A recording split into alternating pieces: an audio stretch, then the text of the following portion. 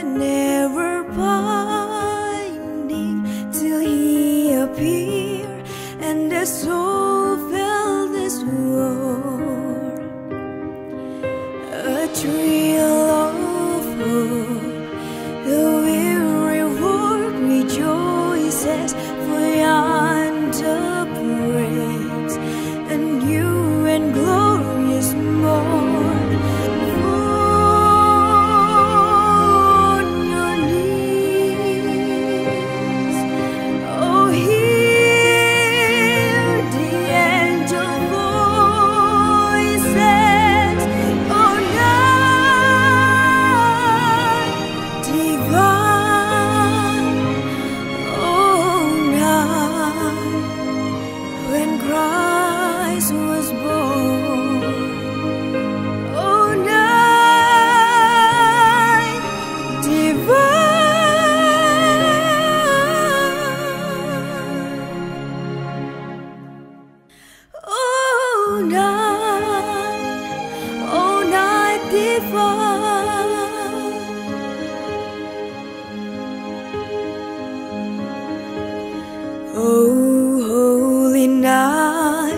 The stars are brightly shining. It is the night of a dear Savior's birth.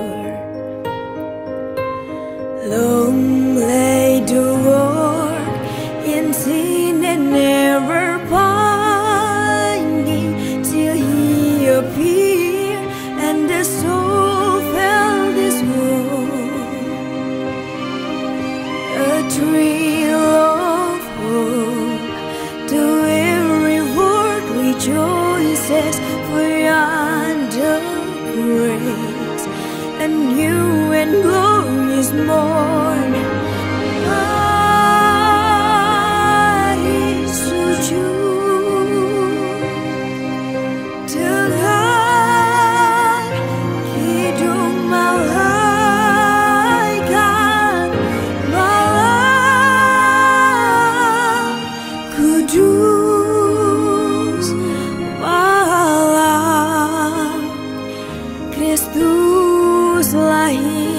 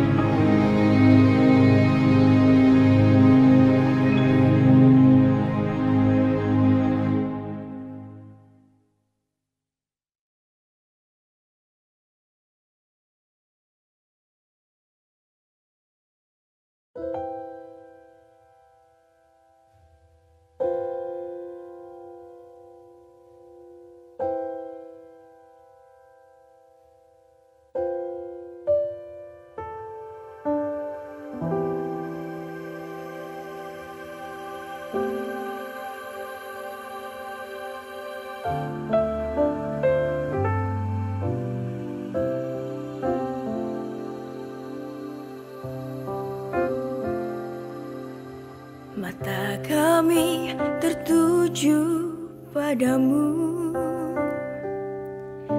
kekuatanku hanya di dalam-Mu, erat dalam dekap-Mu, terlebih di saat tak ku mengerti.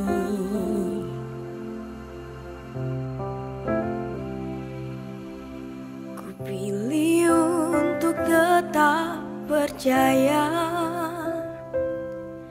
ku pilih untuk tetap menyembah-Mu.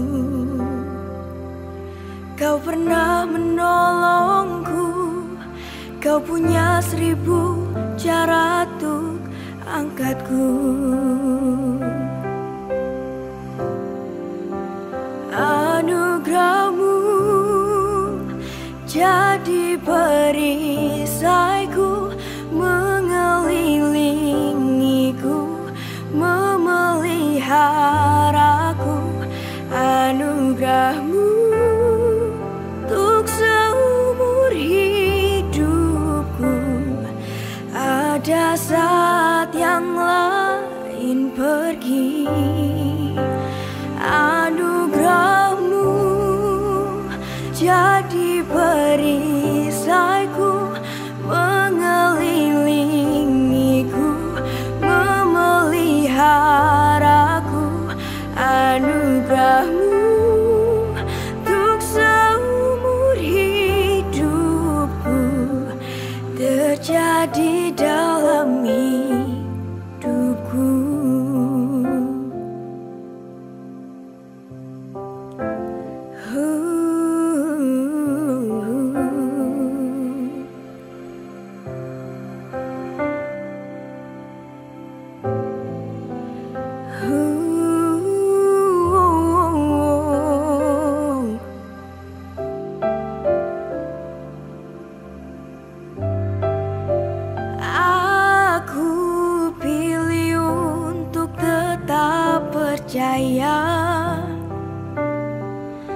Ku pilih untuk tetap menyembah-Mu.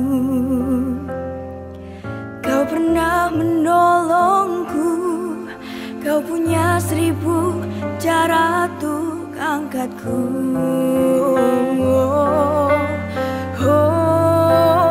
Anugerah-Mu jadi perisaiku, mengelilingiku, memeliharaku. Anugerah-Mu untuk seumur hidupku.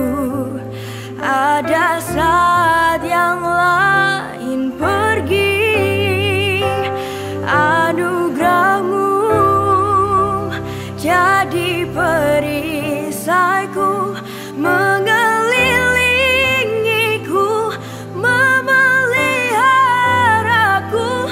Anugerah-Mu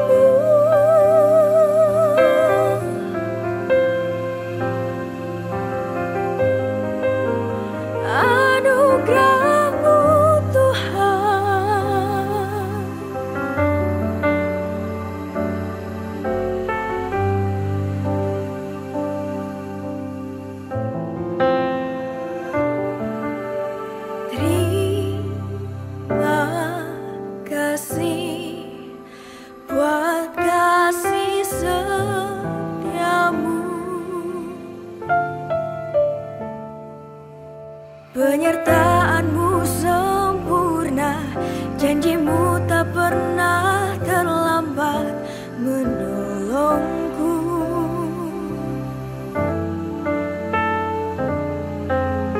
Terima kasih, ku berterima kasih, oh, buat kasih setiamu di dalam hidupku.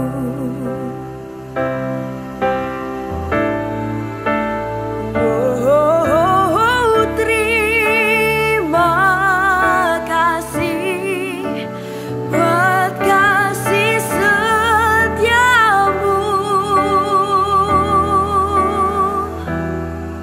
Penyertaan-Mu sempurna, janji-Mu tak pernah terlambat menolongku. Yeah, yeah, yeah, yeah, yeah. Terima kasih, ku berterima kasih, oh, buat kasih setiamu di dalam hidupku.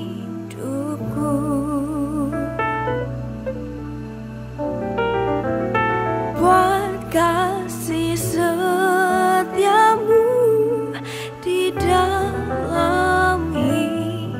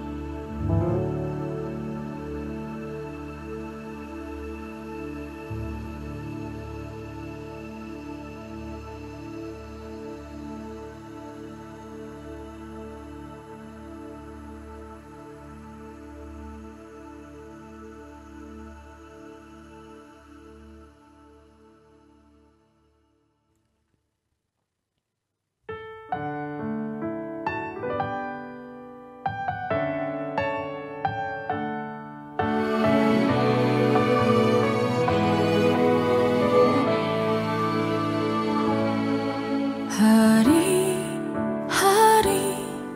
yang ku jalani, ku selalu rasakan kasih-Mu. Ku bersyukur atas kebaikan-Mu. Engkaulah Yesus Tuhanku. Semua ini untuk membentukku supaya ku hidup sesuai kehendak-Mu. Penyertaan-Mu selalu ku rasakan. Kau tak pernah tinggalkanku. Ku mengucap syukur dan mengucap syukur selalu, Tuhan. Ku tetap percaya rancangan-Mu indah, rancangan-Mu indah selalu, Tuhan Yesus. Kau terindah.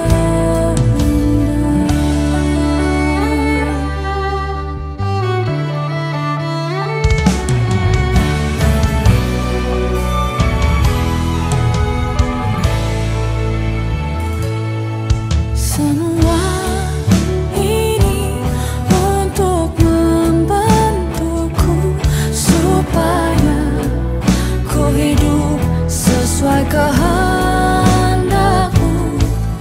Penyertaan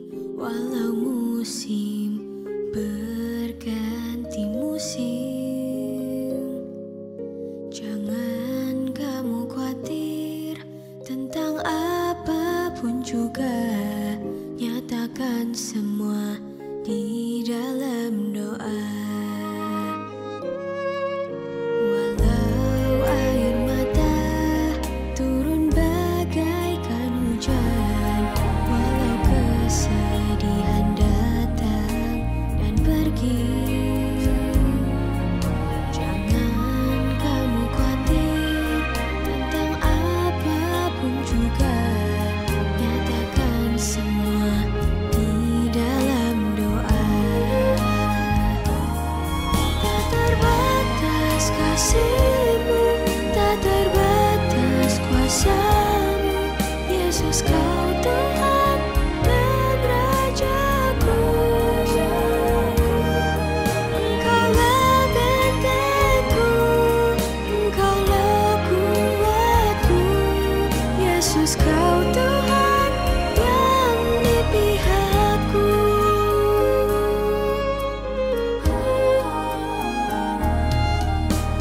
Walau air mata turun bagaikan hujan, walau kesedihan datang dan pergi,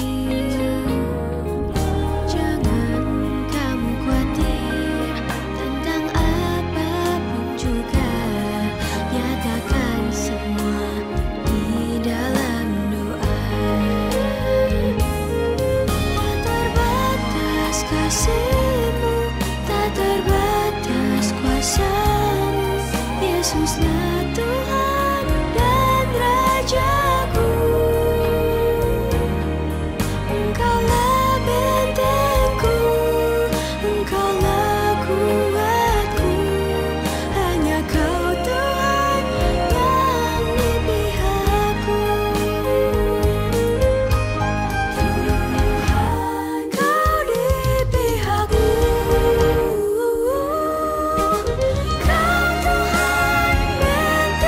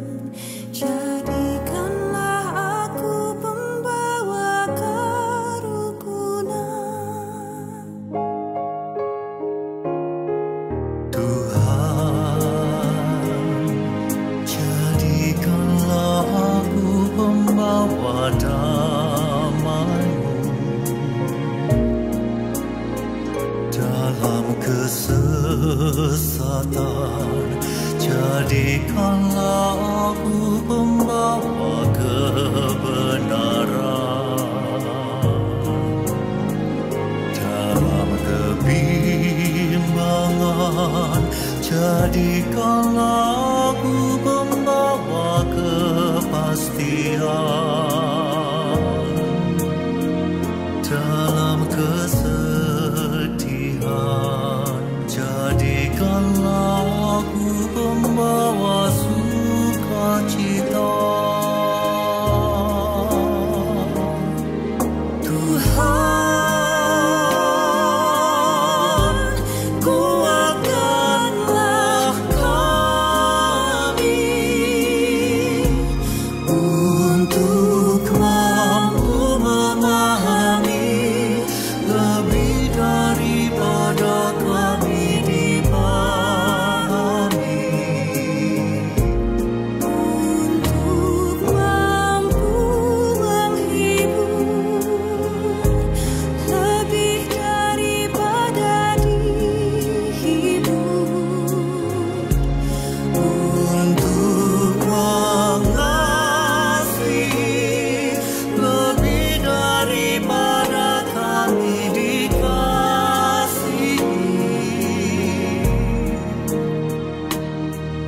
dengan memberi kami menerima, dengan mengampuni kami juga diampuni,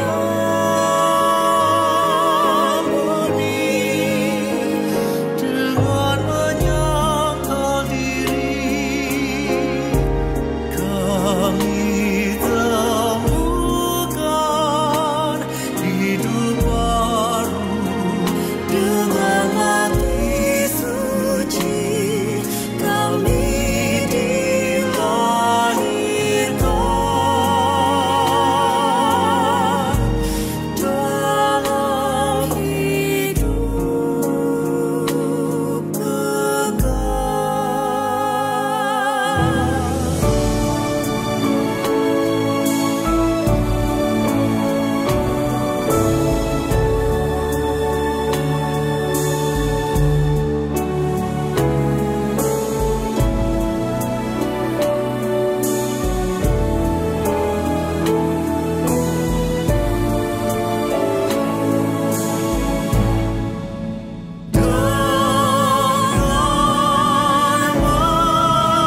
menyangkal diri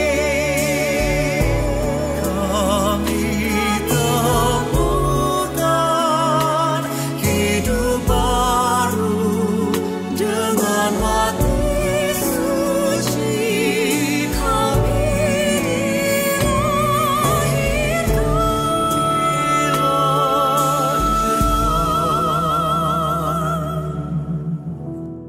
dalam hidup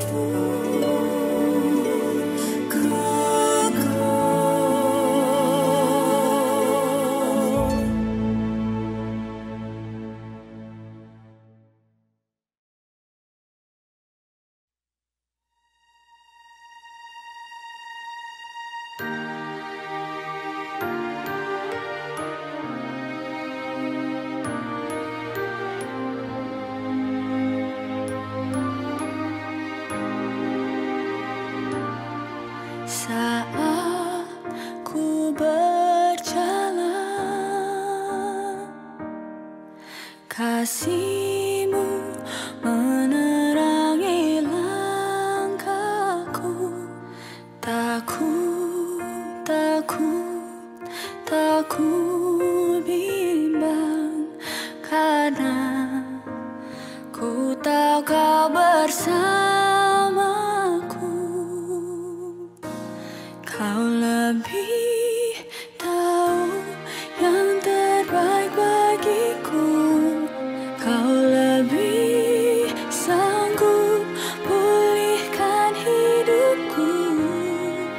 Ku berserah, ku percaya.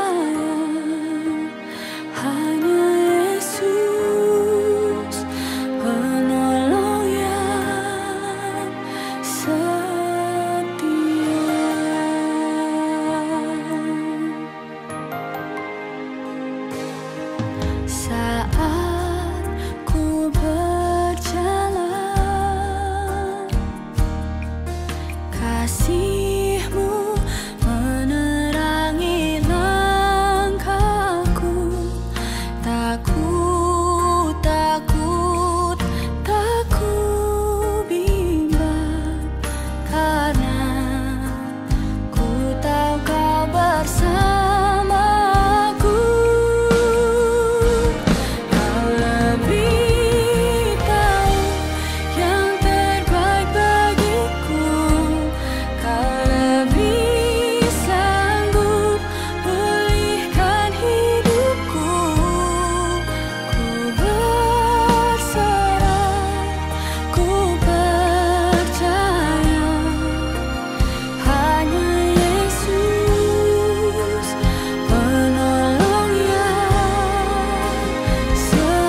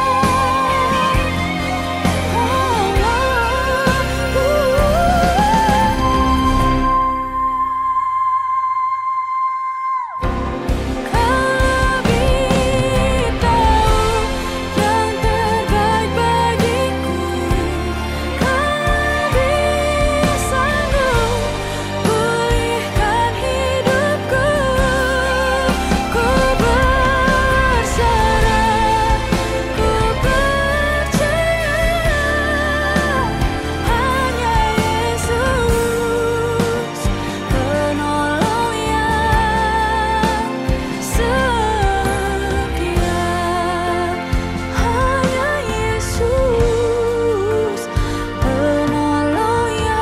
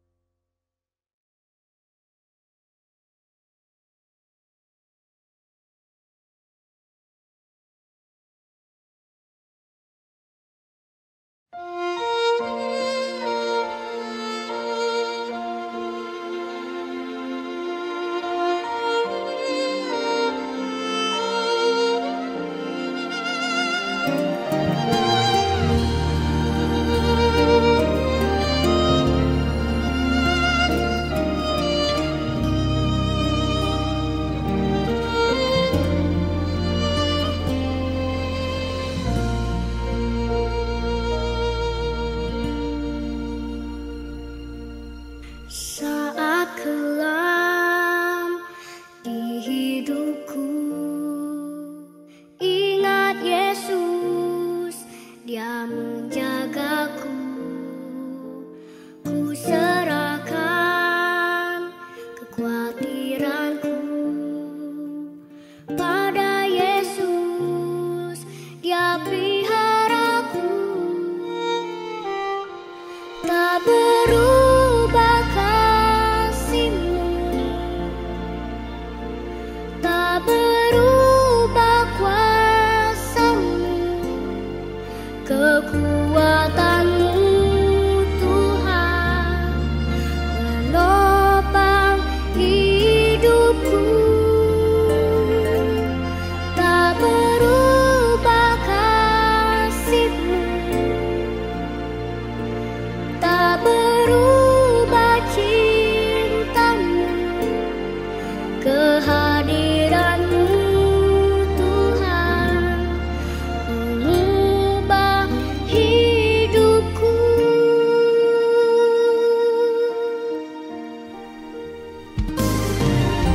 Saat gelap di hidupku, ingat Yesus, Dia menjagaku. Ku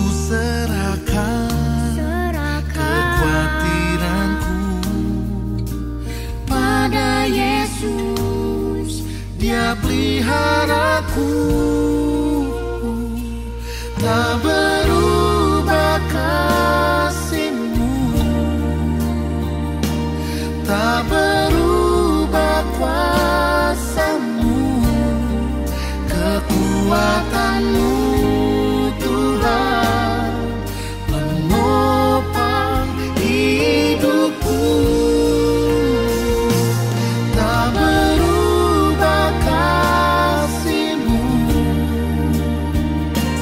tak berubah cintamu, kehadiranmu Tuhan mengubah hidupku.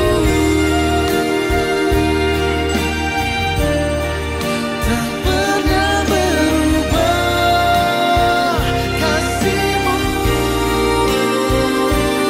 Tuhan.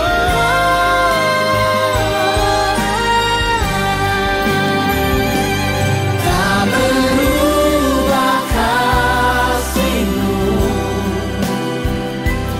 tak berubah kuasamu, kekuatanmu Tuhan menopang hidupku.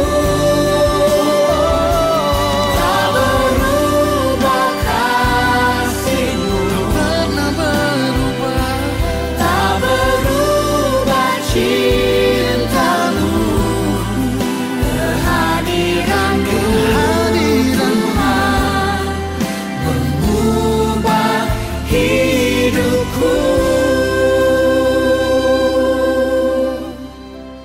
Kehadiranmu Tuhan mengubah hidupku.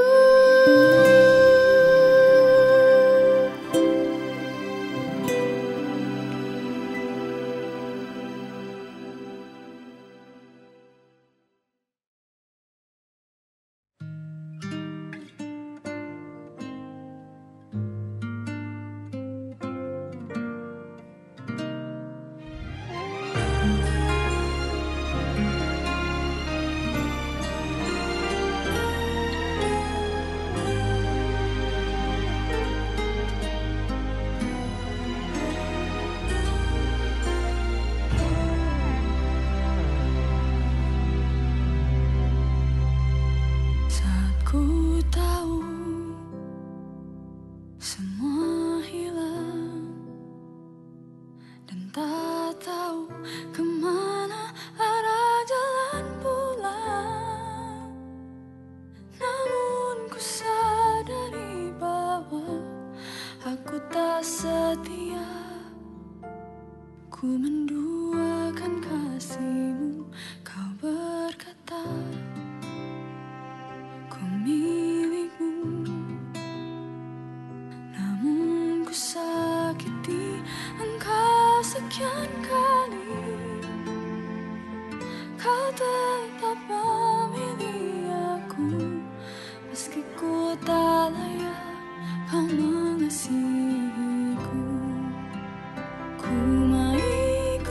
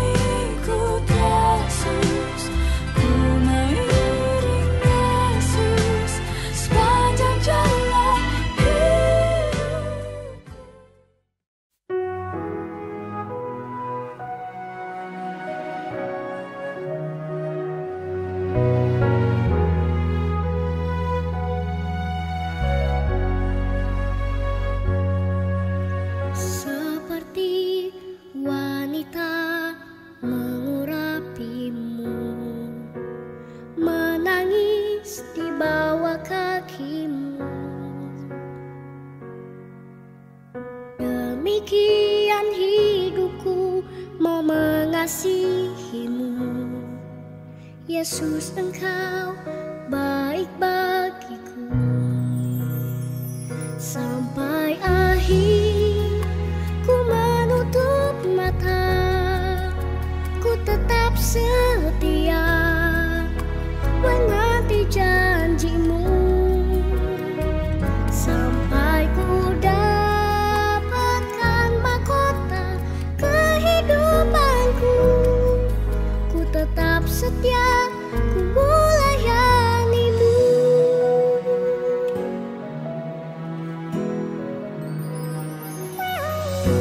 Seperti wanita mengurapimu, menangis di bawah kaki-Mu.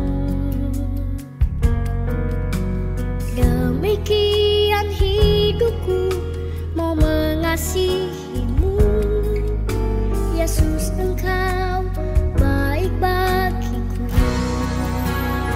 Sampai akhir ku menutup mata, ku tetap setia menanti janji-Mu, sampai ku dapatkan mahkota kehidupanku. Ku tetap setia, ku melayani-Mu.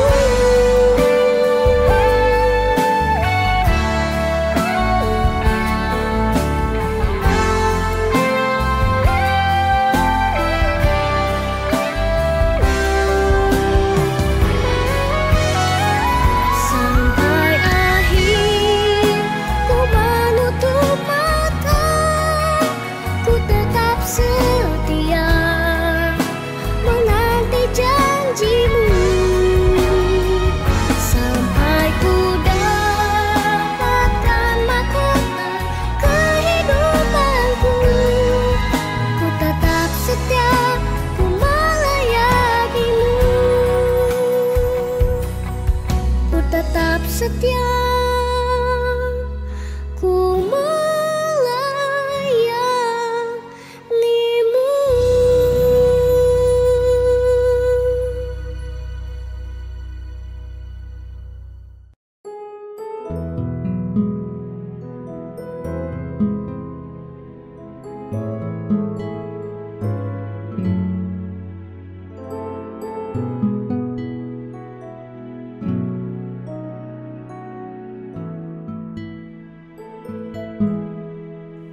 Pada satu bukit jauh dari sini, lihat salib Tuhan berdiri. Sepotong kayu kasar, tanda dosa besar. Di sana Tuhanku telah mati. Ku datang pada salib itu.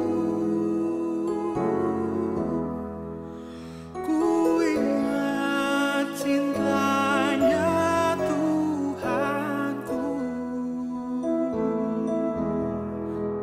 dan ku jatuh pada kakinya. Sana ku dapat ampun dosa. Pada satu bukit jauh dari sini, lihat salib Tuhan berdiri. Sepotong kayu kasar, tanda dosa besar. Di sana Tuhanku telah mati.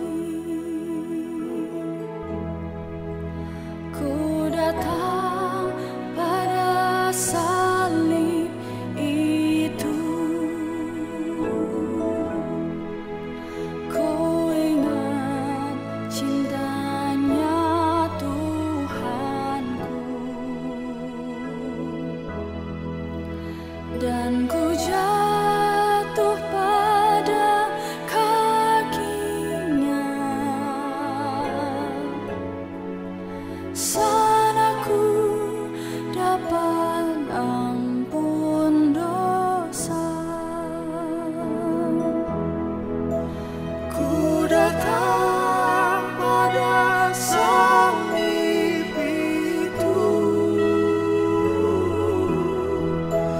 ku ingat cintanya Tuhanku,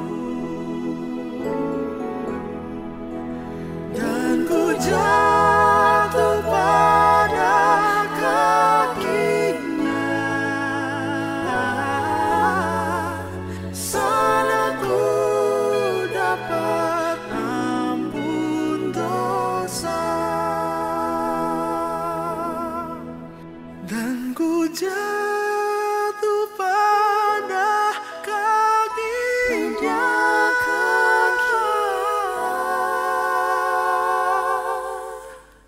Sana ku dapat ampun dosa.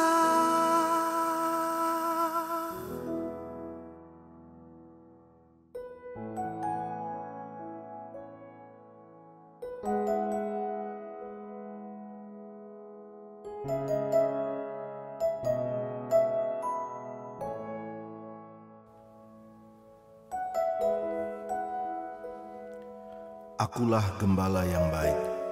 Gembala yang baik memberikan nyawanya bagi domba-dombanya. Aku datang supaya mereka mempunyai hidup dan mempunyainya dalam segala kelimpahan.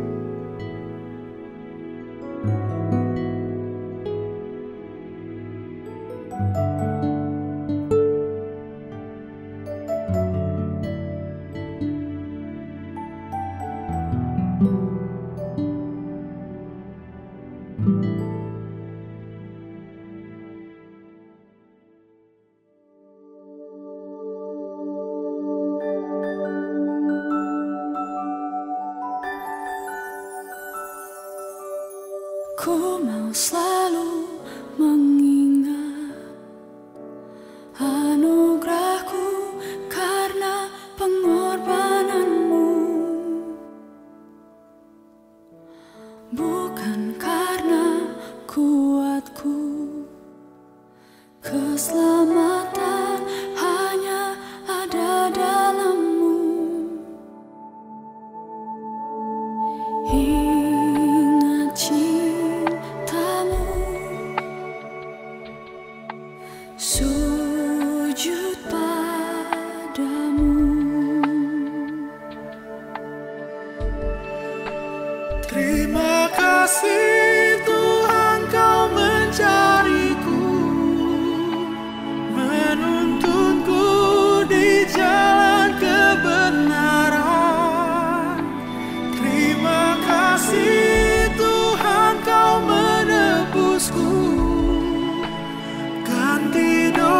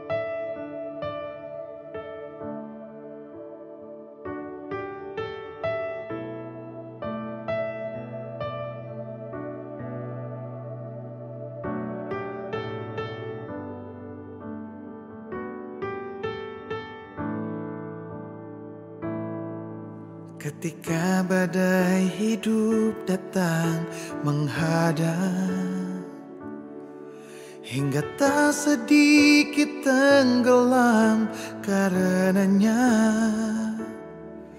kepada siapakah kami datang berharap? Hanya padamu kami berserah. Dalam kasih-Mu kami merasa tenang, ada penghiburan dan kekuatan. Hanya padamu Tuhan kami selalu bersandar, hingga saatnya Dia pulihkan semua. Saatnya kita bersama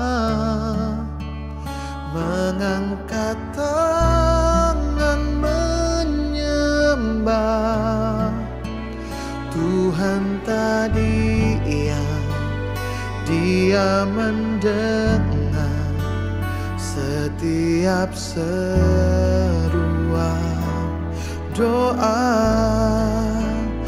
Saatnya kita bersama satukan hati melangkah. Kini saatnya kita menjadi berkat bagi dunia, menjadi tangannya.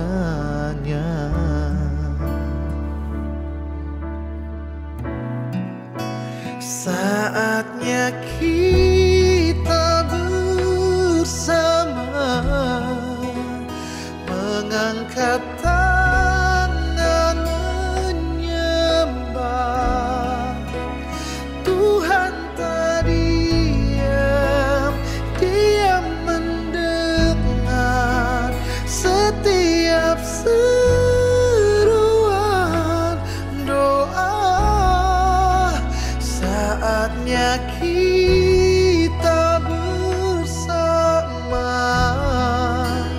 satukan hati melangkah. Kini saatnya kita menjadi berkat bagi dunia, menjadi tangannya.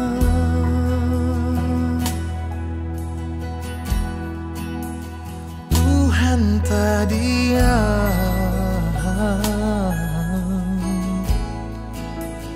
Dia mendengar orang yang berseru,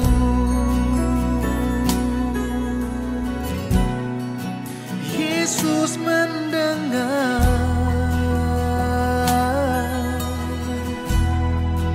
Yesus menjawab,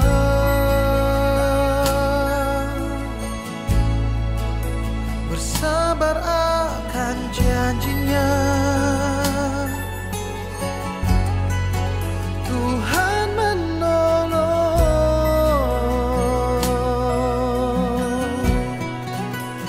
Terima kasih Tuhan, Kau yang selalu mendengar.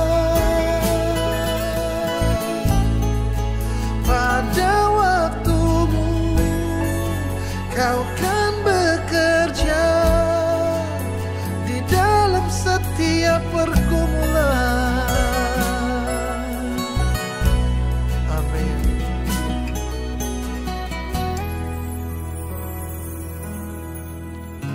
Musim akan selalu berganti, kasih Tuhan tetap abadi, tak akan berubah sampai selamanya. tetap percaya. Ku yakin Tuhan memberkati. Ku yakin Tuhan melindungi. Burung di udara Tuhan pelihara. Karena kasih-Nya Tuhan selalu menolongku, selalu menjagaku. Sehelai di rambutku tak akan terjatuh tanpa seizin-Mu.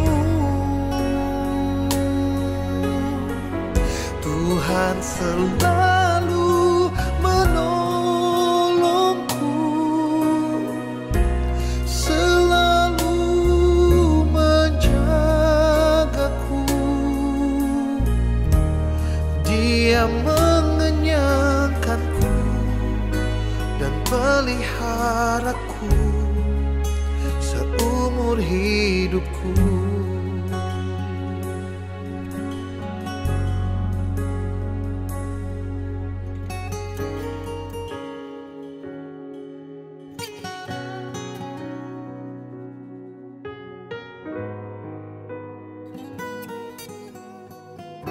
Ku yakin Tuhan memberkati.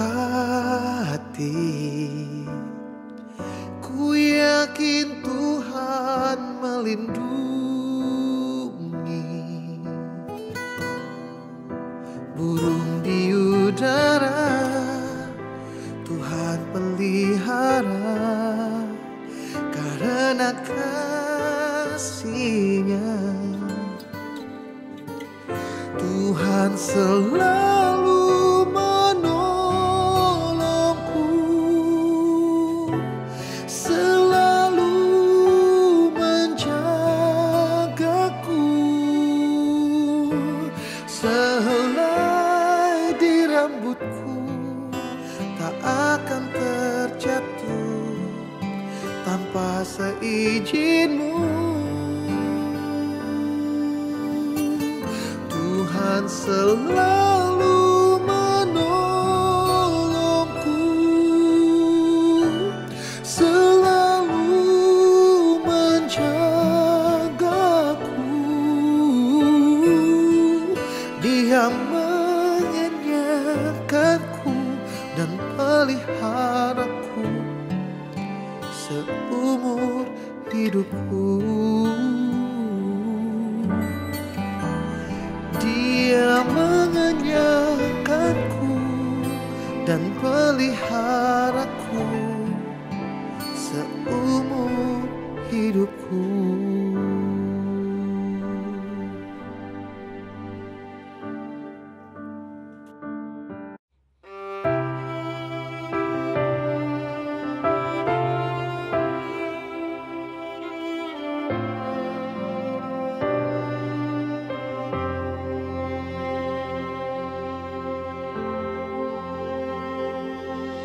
Tuhan, Kaulah harapan di dalam hidupku. Ku percaya padamu, rancangan-Mu sempurna. Dalam pengharapan ada kemenangan, ada keselamatan.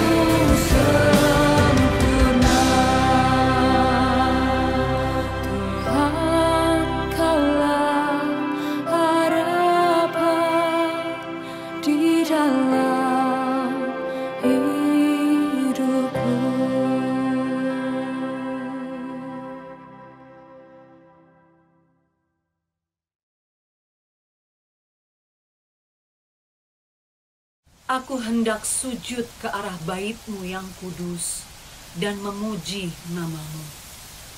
Oleh karena kasih-Mu dan oleh karena setia-Mu. Pada hari aku berseru, Engkau pun menjawab aku. Engkau menambahkan kekuatan dalam jiwaku.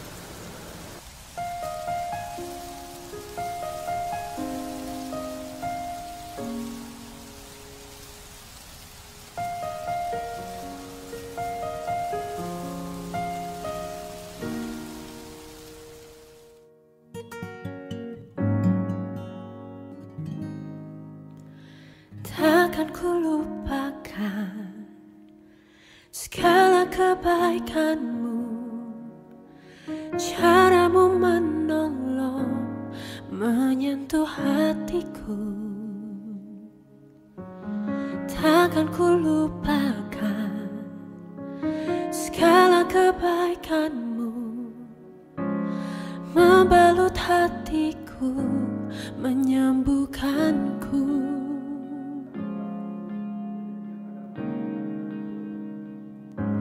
Saat ku berseru, Engkau pun menjawab. Engkau menambahkan kekuatan jiwaku.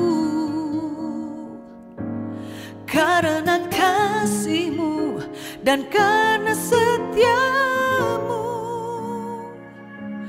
tempat perlindungan dan pertahananku. Sungguh Kau yang ku percaya.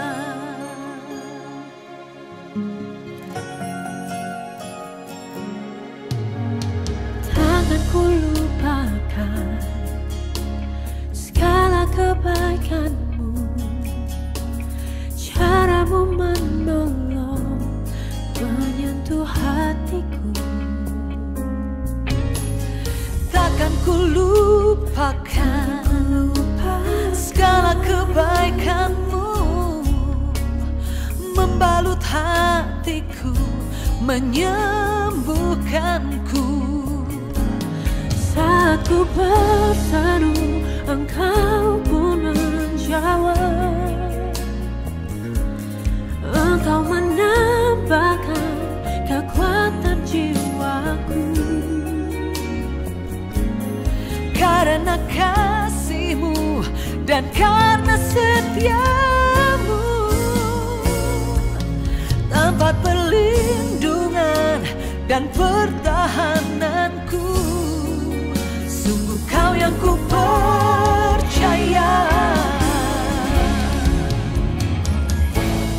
Takkan ku lupakan segala kebaikan-Mu. Kau memuaskan jiwaku. Takkan ku lupakan segala kebaikan-Mu. Kini ku pegang janji-Mu.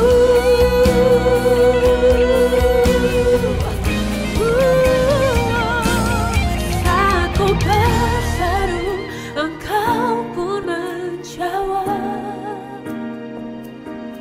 Engkau menambahkan Kekuatan jiwaku.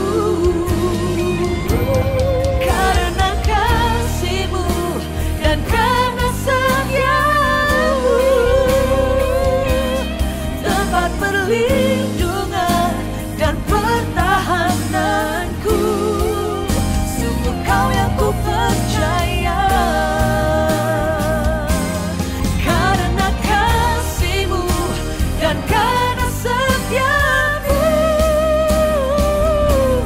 tempat perlindungan dan pertahananku. Kau pertahananku. Tempat perlindungan dan pertahananku. Sungguh Kau tempat perlindungan dan pertahananku. Sungguh Kau yang ku percaya.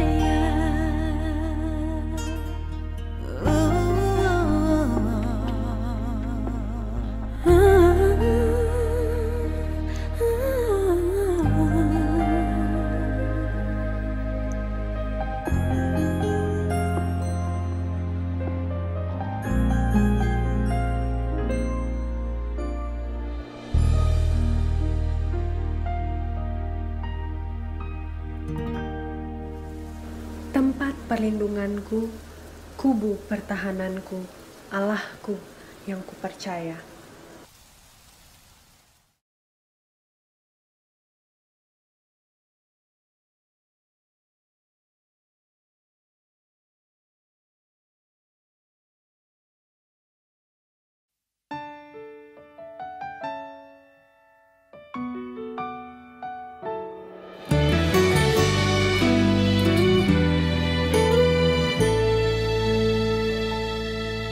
Lewat gunung yang tinggi, lewat lembah yang kelam, tangan Tuhan terbuka untuk menolong. Apa yang tidak mungkin, Tuhan pasti kerjakan. Tetap percaya dan mengandalkannya.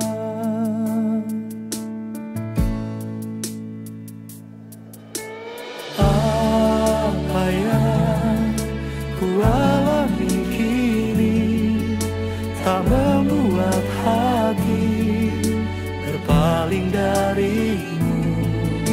Satu hal yang aku mengerti, segala pencobaan tak melebihi kekuatanku.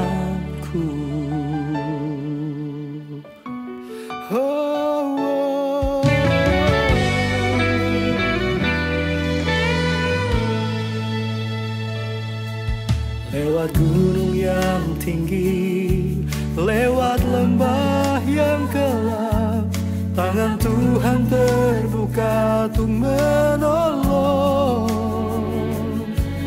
Apa yang tidak mungkin, Tuhan pasti kerjakan.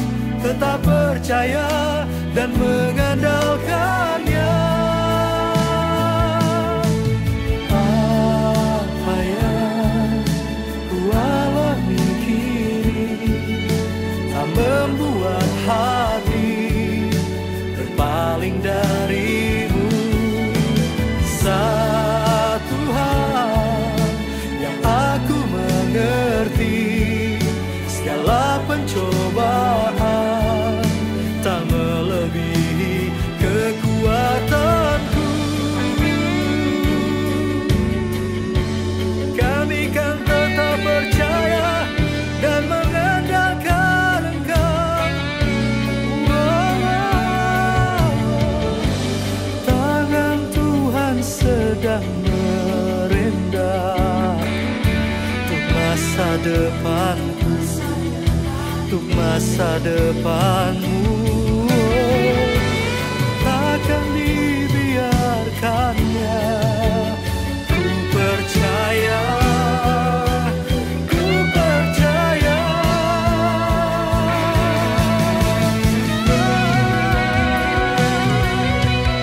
Apa yang ku alami kini tak membuat hati berpaling darimu. Satu hal yang aku mengerti, segala pencobaan tak melebihi kekuatanku. Satu hal yang aku mengerti, segala pencobaan tak melebihi kekuatanku. Di atas semua yang terjadi, di tengah segala keadaan di hidup kami takkan berpaling darimu Tuhan. Satu hal yang aku mengerti, Kau pasti menolong, Kau pasti menolong, Kau pasti menolong. ada kasih Tuhan, ada pertolongan Tuhan nyata.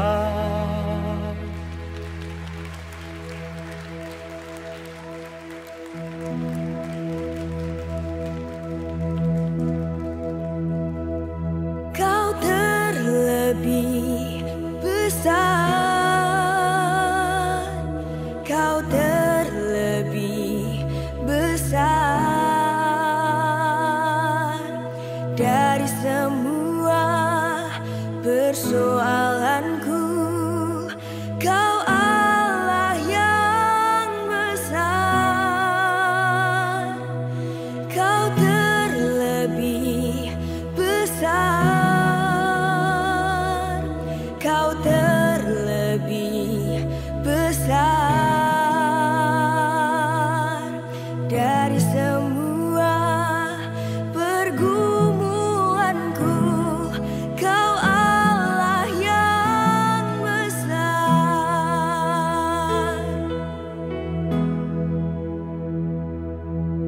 Kebesaran-Mu dan keagungan-Mu bukti nyata Kau Allah yang kuasa. Keajaiban-Mu, mujizat yang besar telah Kau tunjukkan bagiku. Kau terlebih besar, Kau terlebih besar dari semua persoalanku. Kau Allah yang besar, Kau terlebih besar, Kau terlebih besar dari semua pergumulanku. Kau Allah yang besar.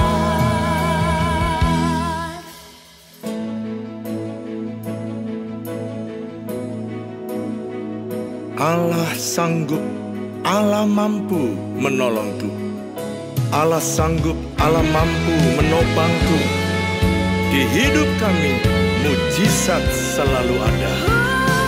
Kau terlebih besar, Kau Tuhan terlebih Kau besar. terlebih besar dari semua persoalanku. Kau Allah yang besar,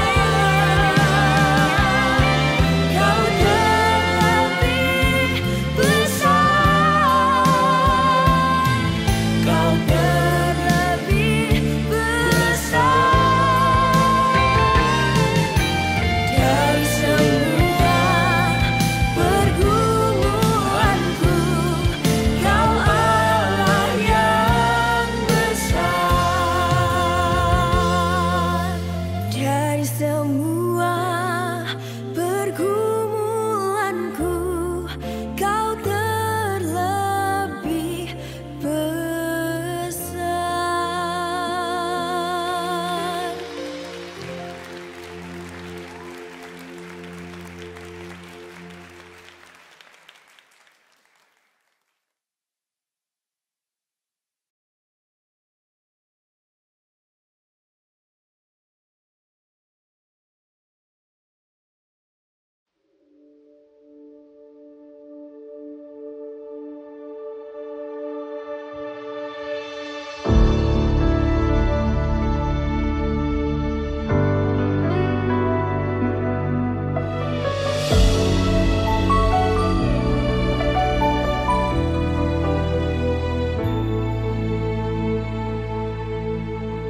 Ku tak mampu hidup tanpamu.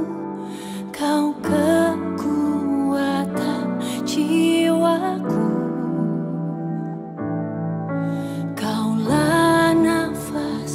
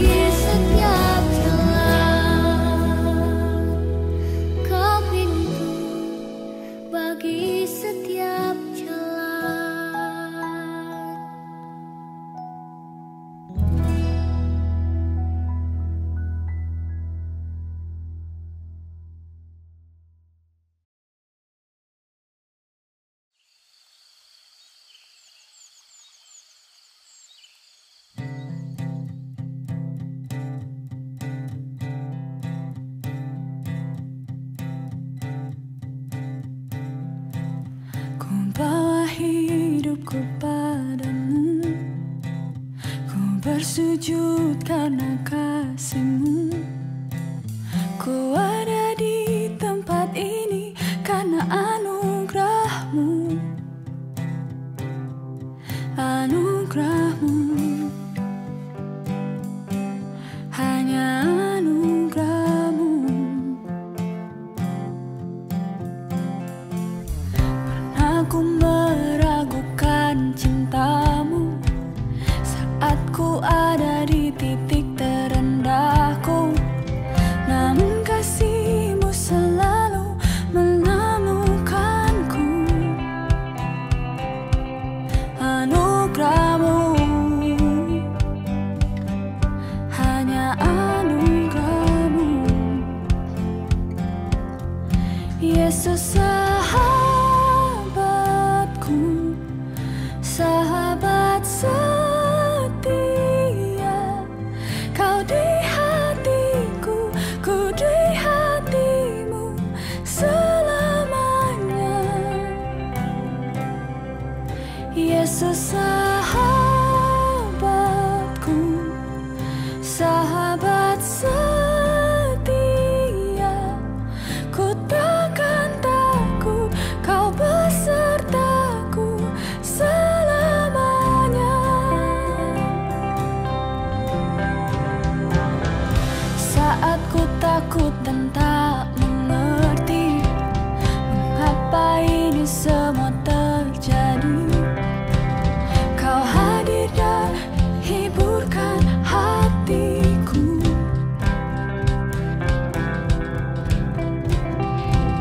Kau tuntun dan cintai aku dengan semua kekuranganku.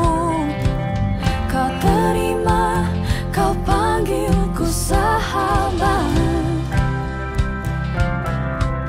Anugerah-Mu, hanya anugerah-Mu. Yesus sahabatku, sahabat setia. Kau di hatiku, ku di hati-Mu selamanya. Yesus sahabatku, sahabat setia. Ku takkan takut, Kau besertaku selamanya.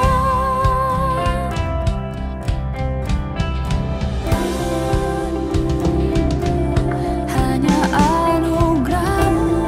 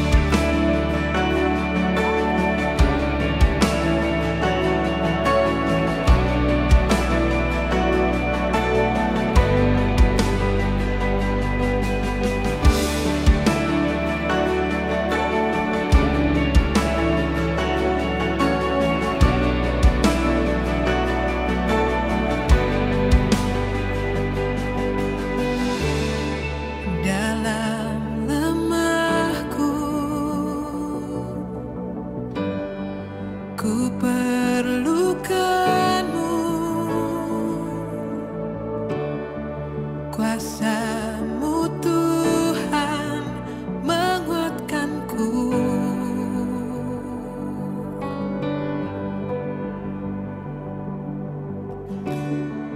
Hanya padamu ku naikkan doaku. Ubah hatiku, berikan damai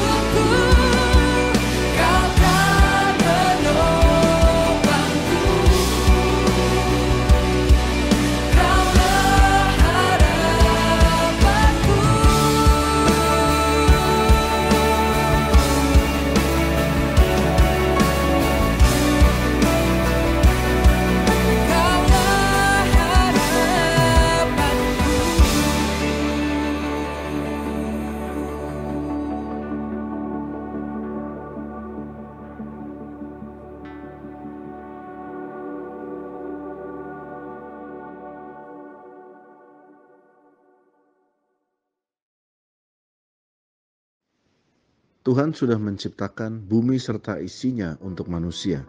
Sebenarnya dunia dan segala isinya tidak berkekurangan. Kehidupan manusia juga seharusnya tidak berkekurangan. Kita dapat melihat ada tempat yang kelebihan air, ada tempat yang kekurangan air. Ada tempat yang kelebihan bahan makanan, ada tempat yang kekurangan bahan makanan. Ada orang-orang yang kelimpahan dan tidak habis-habisnya pekerjaan. Ada orang juga yang kekurangan, minta satu pekerjaan saja tidak dibuka-bukakan. Sehingga kita menyadari bahwa ini bukannya kita kekurangan akan berkat, tetapi kita kekurangan akan hikmat. Kita perlu hikmat Tuhan. Sehingga adanya acara ini setiap hari kita membaca Amsal, meminta hikmat Tuhan lewat nabi-nabinya seperti Salomo, Raja Salomo dan berbagai orang, Daniel dan sebagainya. Ikutilah acara ini selama 31 hari, meminta hikmat Tuhan.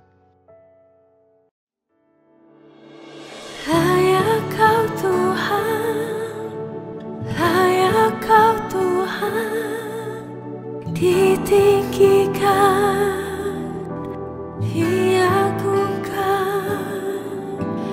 Layak Kau Tuhan, layak Kau Tuhan, dipuji disembah. Layak Kau Tuhan, layak Kau Tuhan, ditinggikan, diagungkan. Layak Kau Tuhan, layak Kau Tuhan, dipuji disembah.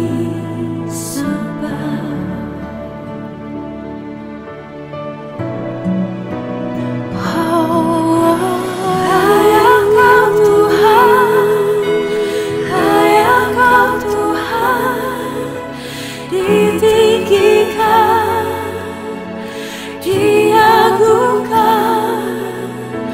Layak Kau Tuhan, layak Kau Tuhan, dipuji disembah, dipuji disembah.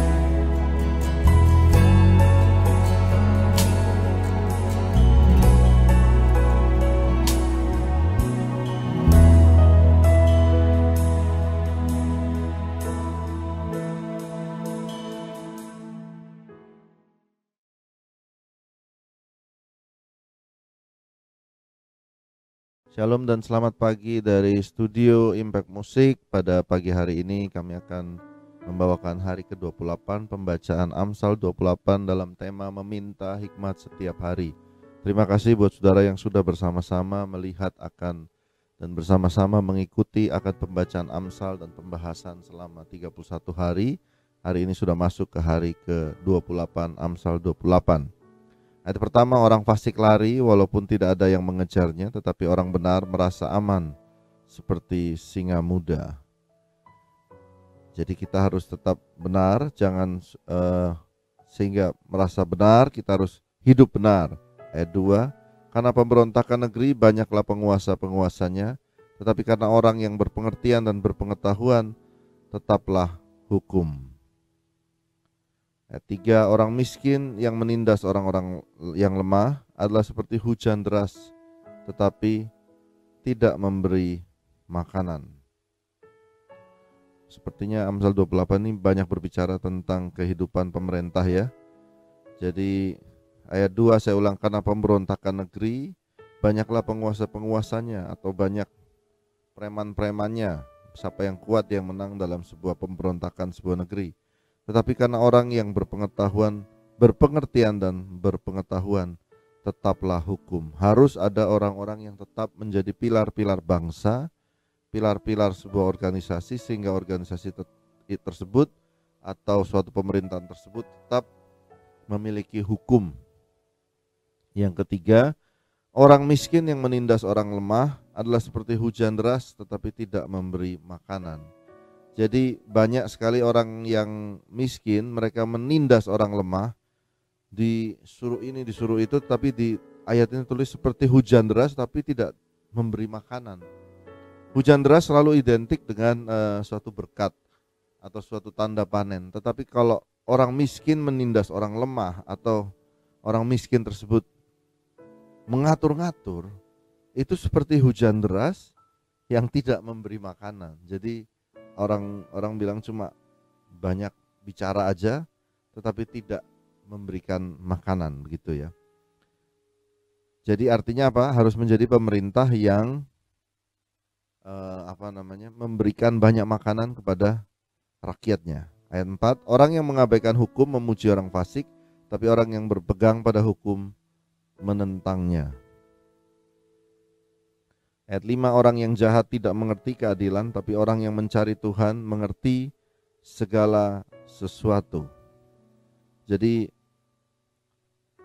mau cari orang yang bagus dalam pemerintahan adalah orang yang suka mencari Tuhan. Ayat 6, lebih baik orang miskin yang bersih kelakuannya daripada orang yang berliku-liku jalannya, sekalipun ia kaya.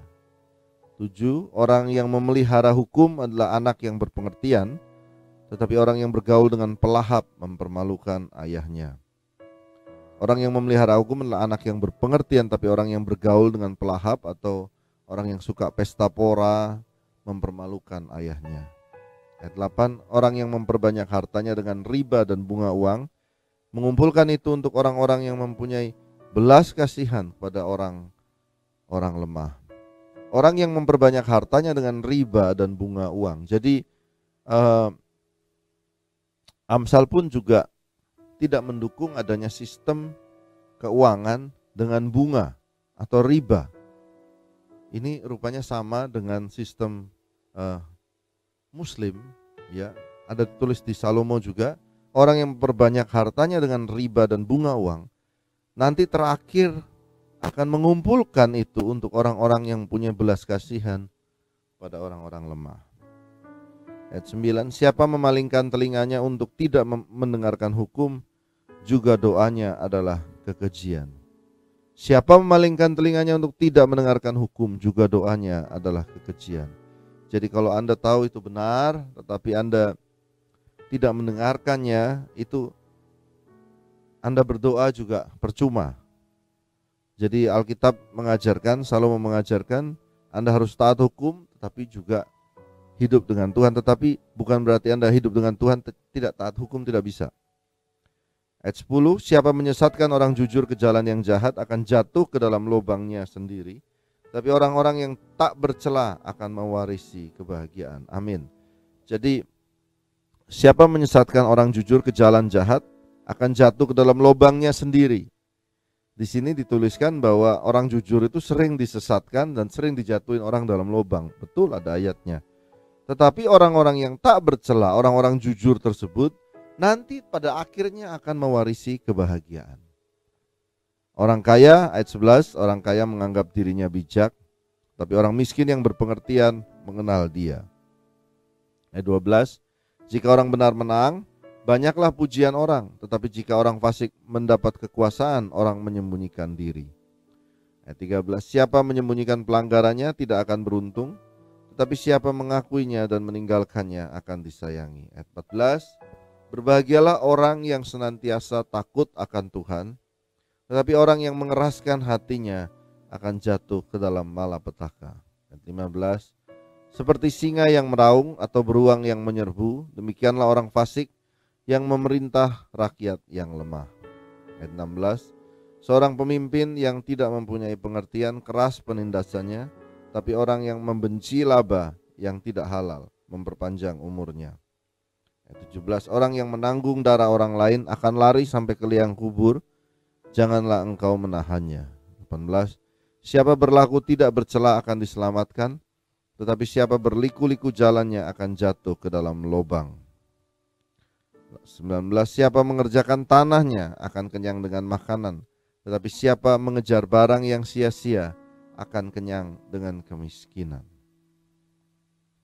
Ini peringatan buat kita semua, siapa mengerjakan tanahnya, bagian kita, lakukan sungguh-sungguh, kamu akan kenyang dengan makanan. Tapi siapa mengejar barang yang sia-sia akan kenyang dengan kemiskinan. Kenapa? Karena selalu katanya, dan katanya. Tetapi kalau kita mengerjakan apa yang ada di depan kita, simple saja. Seorang jenderal di Amerika berkata, tidak usah memikirkan hari depan, tetapi kamu tidak mengatur membersihkan ranjang tempat tidurmu. Jadi artinya jenderal ini berkata, kamu harus mengerjakan apa yang ada depan kita. Ranjang kita rapikan, rumah kita rapikan, pekerjaan kita rapi, semua susun dengan baik. Itu lebih baik daripada Anda mengejar, nanti akan hebat. Tidak akan mendapat apa-apa. Ayat 20, orang yang dapat dipercaya mendapat banyak berkat, tapi orang yang ingin cepat menjadi kaya tidak akan luput dari hukuman. Ini adalah pelajaran penting di mana kita harus dapat dipercaya dan mendapat banyak berkat. Tetapi orang yang ingin cepat menjadi kaya tidak akan luput dari hukuman. Ayat 21, memandang bulu tidaklah baik, tetapi untuk sekerat roti orang membuat pelanggaran. Ini dituliskan buat sebuah pemerintah atau organisasi, bahwa kadang-kadang kita membela orang demi mendapatkan uang, tetapi tidak baik hal itu. Orang yang kikir tergesa-gesa mengejar harta dan tidak mengetahui bahwa ia akan mengalami kekurangan. Jangan kikir. 23, siapa menegur orang akan kemudian lebih disayangi daripada orang yang menjilat.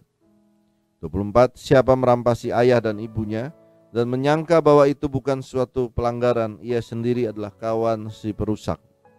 Ayat 25, orang yang loba menimbulkan pertengkaran, tetapi siapa percaya kepada Tuhan diberi kelimpahan. Ayat 26, siapa percaya kepada hatinya sendiri adalah orang bebal, tetapi siapa berlaku dengan bijak akan selamat. 27, siapa memberi kepada orang miskin tak akan berkekurangan, tapi orang yang menutup matanya akan sangat dikutuki. 28, jika orang fasik mendapat kekuasaan, orang menyembunyikan diri, tapi jika mereka binasa, bertambahlah jumlah orang benar. Baik, demikianlah Amsal 28 yang sudah kita baca. Ini sudah lebih kepada pemerintah, sebuah organisasi, bagaimana mengatur sebuah organisasi yang besar. Baik, mari kita berdoa. Terima kasih Tuhan buat hari ini, hari ke-28, Amsal 28.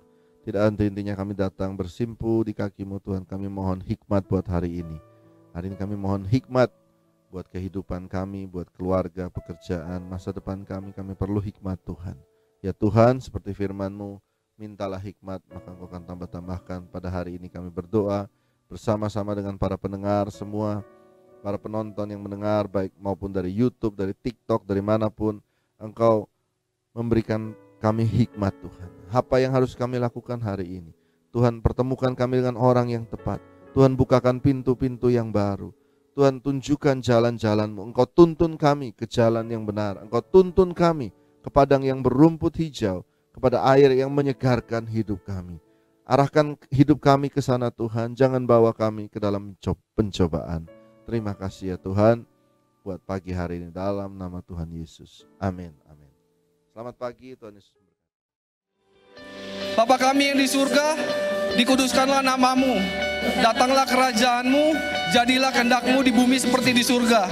Berikanlah kami pada hari ini makanan kami yang secukupnya.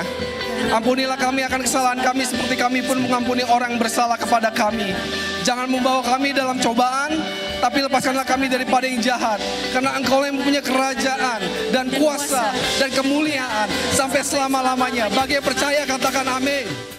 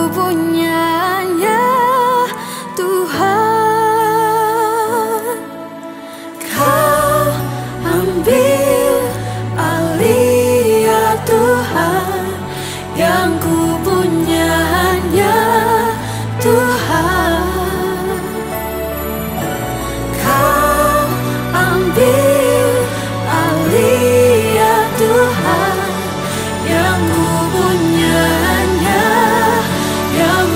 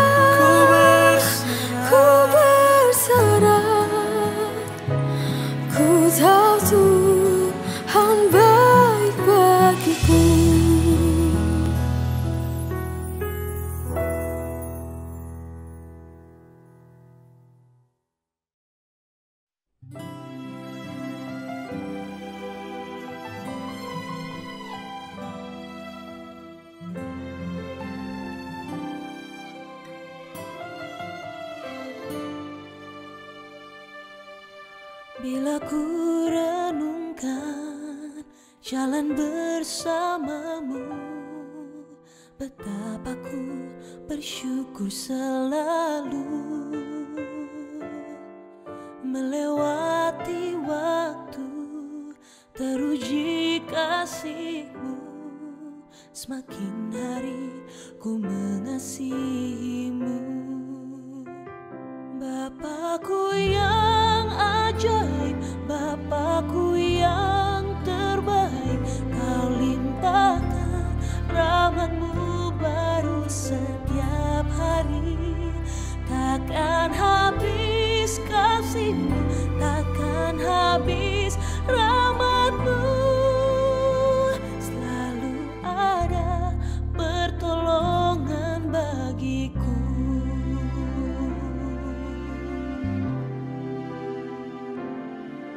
Bila ku renungkan jalan bersamamu, betapa ku bersyukur selalu. Melewati waktu teruji kasih-Mu, semakin hari ku mengasihi-Mu. Bapaku yang ajaib, Bapaku yang terbaik, Kau limpahkan rahmat-Mu baru setiap hari.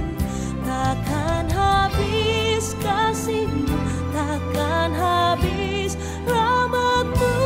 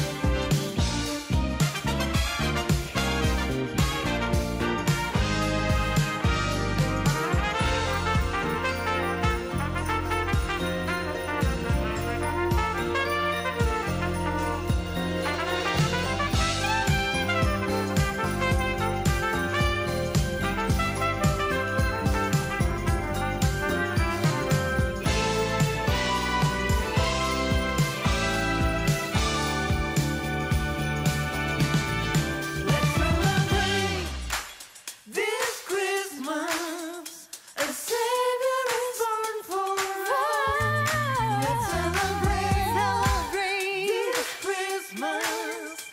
Your love shining in our hearts. Let's celebrate this Christmas.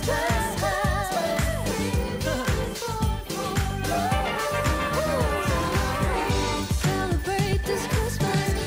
Let's celebrate this Christmas. Let's celebrate this Christmas. Savior is born for us. Let's celebrate this Christmas. Love shining in our hearts. Rejoice in the Lord, give thanks for His sins. Rejoice in the Lord, give thanks for His sins. Rejoice in the Lord, give thanks for His sins.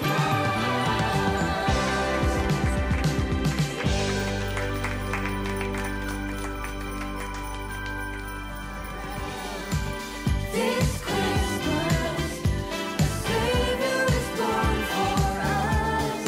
Let's celebrate this Christmas. Love shining in our hearts. Rejoice in the Lord, give thanks for this is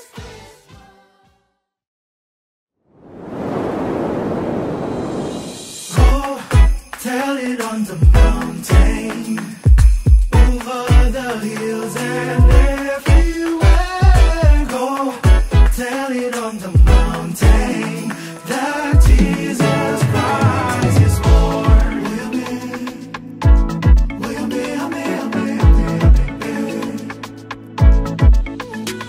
While shepherds keep their watching, or silent flocks by night, behold, throughout the heavens there shone a holy light. The shepherds feared and trembled when low above the earth rang out the angel chorus that hailed our Savior's birth. Go tell it on the mountain, over the hills and everywhere.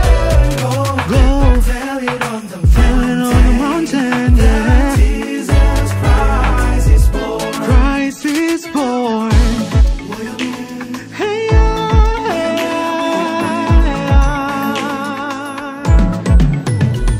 down in a lowly manger, our humble Christ was born, and brought us soul salvation that blessed the Christmas morn.